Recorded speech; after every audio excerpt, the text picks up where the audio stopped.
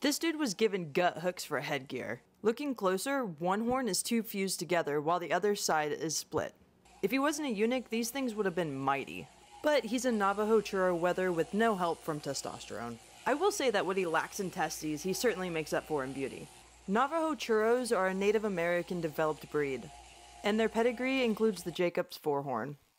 It's a challenge to clean around those horns without rattling his little sheepy brain. But once we're past those murder sticks, we're onto the home stretch. The wool from this breed is pretty coarse, unlike the fine wool that comes off of a merino, but would certainly make a hell of a warm blanket.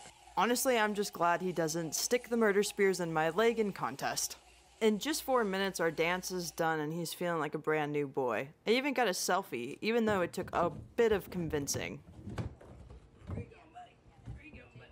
Where you going, buddy? Woo! He was not excited to stick around.